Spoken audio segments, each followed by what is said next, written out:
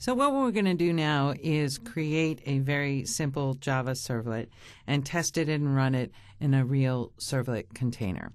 In order to create a Java servlet, it needs to be contained within a particular type of project in Eclipse, uniquely a dynamic web project. So first we'll create a new web project. I go to the menu, I choose File, New, Dynamic Web Project. I give my project a name. In this case, we'll name it Simple Web Project. I want to make sure that the server target runtime is appropriate. This gives us the appropriate artifacts necessary to compile our code and run our code. It gives us heads up about compile errors, about version errors, and so I chose as my target runtime my JBoss v5 server. My servlet API is at level 2.5. Again, this affects how the tool is going to validate and compile my code. So once I'm done making this initial configuration, I click on Next. I make sure that my Java source code is where I expect it to be. So when my code is compiled, it's going to go to a particular location. I click Next. I'm presented with the web module page in this wizard. It allows me to specify the context root, and notice I have a selection box selected by default to generate the web XML deployment descriptor, so we can take a look at that. I'm all done setting the configuration parameters for my very simple web project, so I'm going to click Finish, and the tool is going to generate a lot of code, including the deployment descriptor and the structure of a dynamic web project targeted to run on the JBoss test server. In order to test my application on the JBoss server, I need to tell the JBoss server to publish my application when the server is started. So from my server's view, I'm going to right-click on the JBoss server, test server that I have here, and I'm going to choose Add and Remove. I'm going to add my simple web project to the server so that when I issue commands to publish to the JBoss server, or when I start up the JBoss server from inside of Eclipse, this project will be included in the application set that JBoss is going to allow me to test from inside of Eclipse. Now within our project, we're going to create our very simple servlet.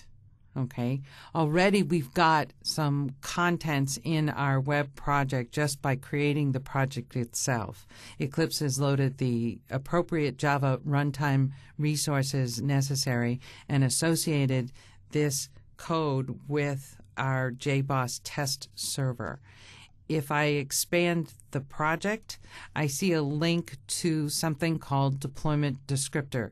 This is my web XML file. If I double-click on this, it will open up the deployment descriptor in standard XML format. You see that the name of the file is XML. In a lot of these editors, there's two different ways or many different ways of looking at your code. This particular editor allows me to see XML code in a simplified XML tree hierarchy, and there's also a source tab here for viewing the XML source if that's what you're more familiar with.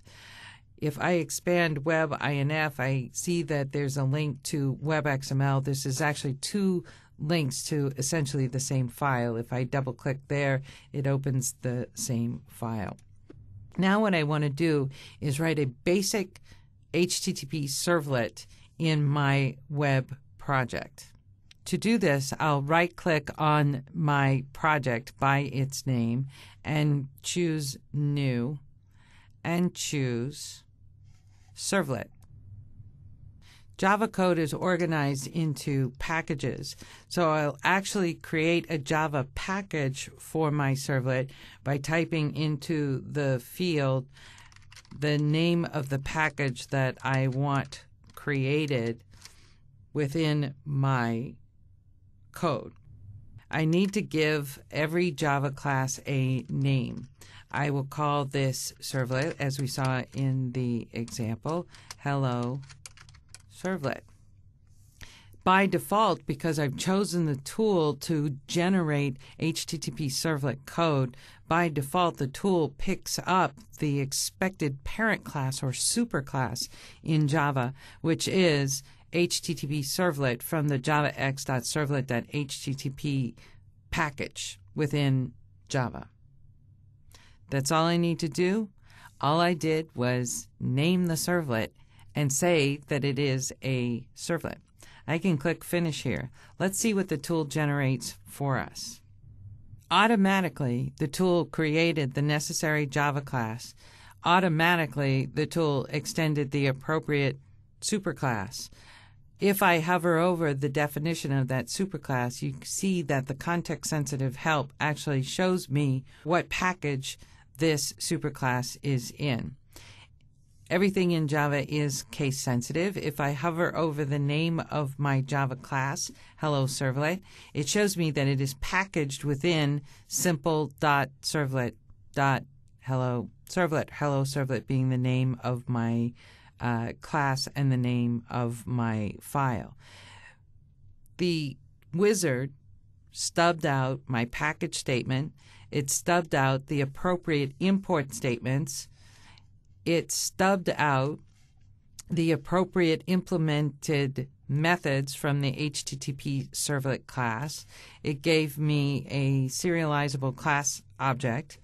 It created the constructor, the default constructor, which is simply a call out to the supers constructor, and it stubbed out the do-get methods, the do-post methods that we are expected to implement ourselves.